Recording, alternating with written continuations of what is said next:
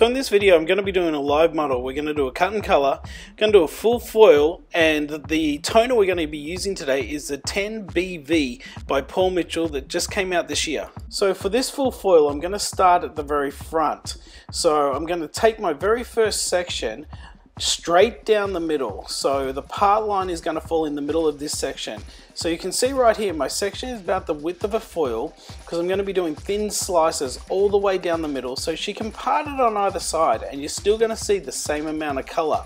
So it's very important that that part line ends up in the middle of this section. So very thin sections, nice and fine. I'm going to be doing a lot of foils, but we're doing just thin slices all the way through here.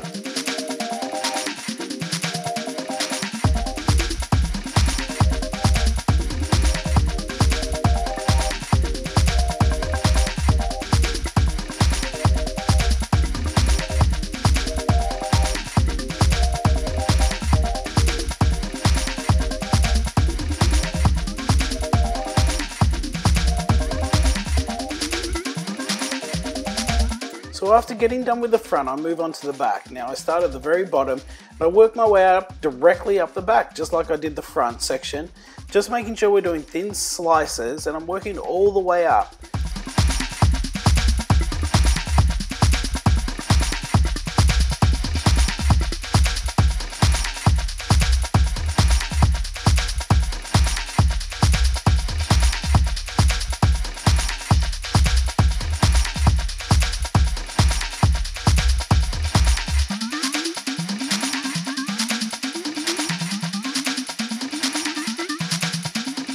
So after letting that process for about 20-25 minutes, make sure it's nice and blonde, I go ahead and I tone it with the 10BV Demi Permanent by Paul Mitchell.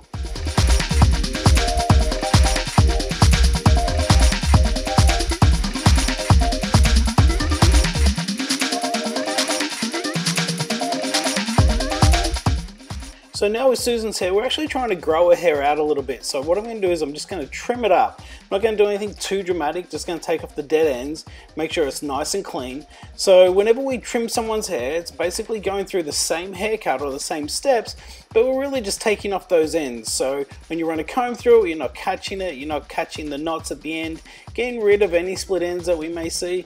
So by starting, I'm just going to go ahead and take that bottom section, just clean that line up just a little bit.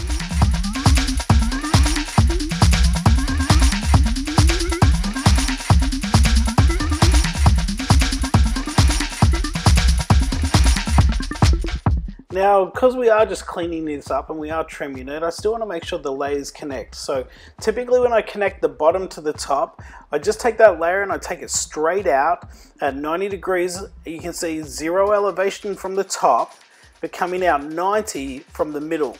And all I'm doing is cleaning that up here, just getting rid of those split ends, making sure we've got a nice shape that we can grow out longer. Now, because all I'm doing is connecting the bottom to the top, you can see here I'm just taking that corner off, taking the dead ends off. So again, working my way around the head shape, just making sure that bottom section is connecting to the top layer. So as this grows out, it should grow out really easy and really nicely.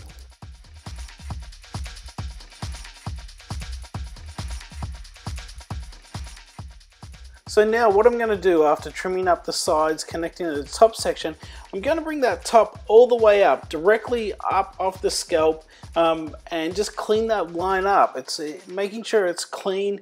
You can see here that the hair that falls out is basically my guideline. So as that drops out, I'm going to take that straight across the top. And what that's going to do is create more of a square layer, which is what I'm looking for. So again, you know, as I'm pulling it up, that bottom part that I've already cut is actually dropping out of my fingers. So that becomes my guideline.